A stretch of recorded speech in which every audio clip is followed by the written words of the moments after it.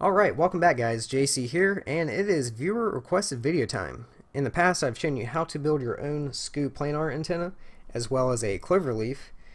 This one has seen better days, I need to rebuild it. But point is, if you want to check out that video, look in the description below and I will leave you the link to it. Today we will be building a linear polarized antenna. Now let me go ahead and say that you guys know me, and I know you. A lot of you guys have said that you enjoy how I tell you why we were doing something instead of just showing you how to do it. It does make the video a little bit longer, so if you are the type of people that do not like a lesson, then feel free to fast forward through this video. For the rest of you, I will explain how we go about this and why we were doing what we were doing. So what is a linear polarized antenna? It's one of these. I'm sure you've seen this before. You get these with every single video transmitter you purchase, just about. Pairs of goggles, they come with everything, and we all have a box of these laying around somewhere. They suck and they're very cheap. But JC, if they're that horrible, why am I making a video on how to make them? Well, they actually do have some benefits to them.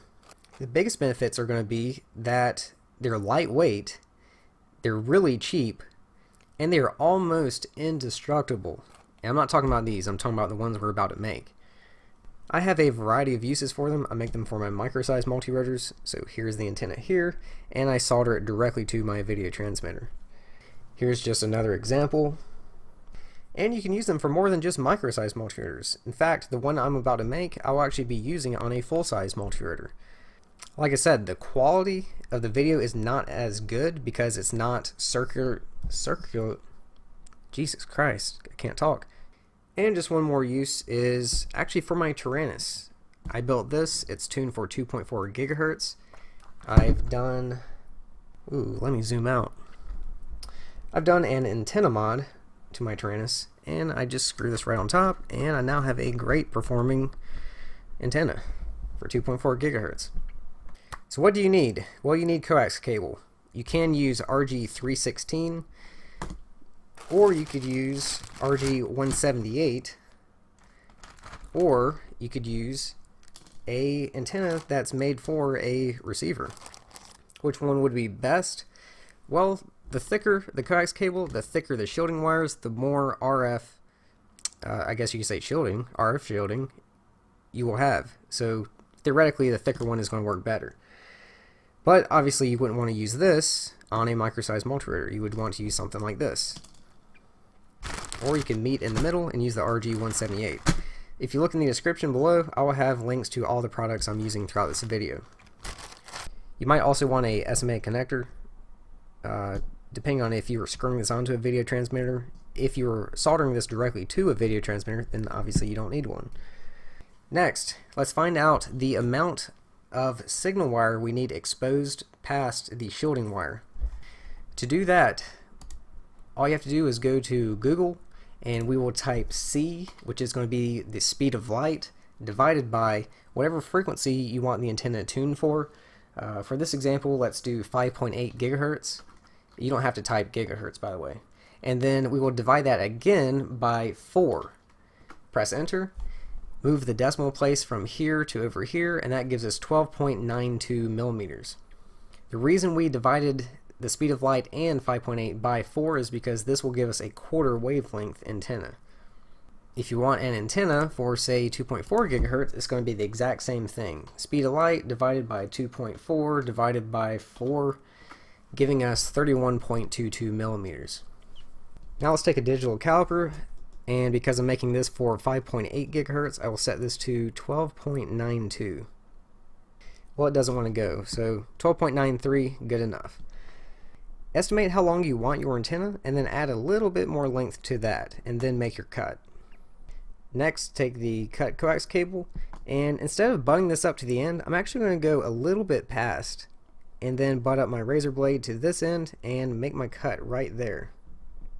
Then make another cut right down the middle, and then pull the jacket off. Next, let's take these shielding wires and kind of push them up. Get like a little bubble going on the end. Take some wire cutters and trim it off. Once you have it trimmed all the way around, this should come right off. Take your wire cutters and just kind of trim up the end. Okay, that's good enough. The reason we went a little bit further is because actually getting your measurement like this is way easier than butting this side up first and then trying to trim that up, because it's going to be off by about a millimeter. This way we can get it perfect. Well, I suppose nothing is perfect in life, but we can get pretty damn close. And we're good. Now I'll take this end and I'm going to butt it up to the end of this hex on the SMA.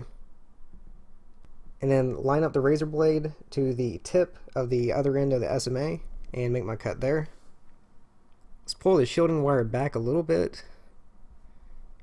Take the pin if you do use SMA instead of RP SMA, and I will butt up this to just past the hole. You probably can't see the hole, but it's there. And make my cut right about there. Now I'm going to put just a little bit of solder in the tip. Don't put too much, because that will make getting the pin on a pain in the butt. With some solder on the tip, I'm just going to line up the signal wire and heat up the solder, and the signal wire will just go right on. And that will give us something like this. Take your SMA connector, pop it on. Make sure you push it all the way on. You know it's all the way on when the tip of that pin is just about level with the end of the SMA connector. Push the shielding wires back on and then trim up the excess. We'll put this back in my helping hand. Make sure that it's pushed all the way on. And then I'm just going to solder it on. You don't have to solder this on. You can use the little crimping sleeve that comes with your SMA connectors. I don't like using those because they don't stay on that well. And there you have it. There's your linear polarized antenna. If you want, you can put heat shrink on the end. I don't really find a reason to. I guess it does make it look better, but now, like I said, don't expect too much out of this antenna. It does not work as good as a cloverleaf or scoop planar, but it will be very strong and hard to destroy. And even if you do destroy it, these connectors are reusable. Just heat up the solder, pull the coax off, and pop another one on. That does it for this one. I hope you learned something new. Thanks for watching, and I'll see you again soon.